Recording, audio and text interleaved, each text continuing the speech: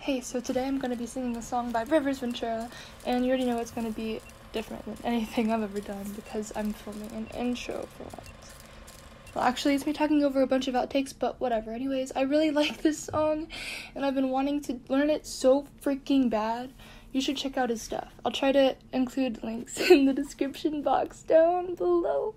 But, it's a mashup with I Will Always Love You.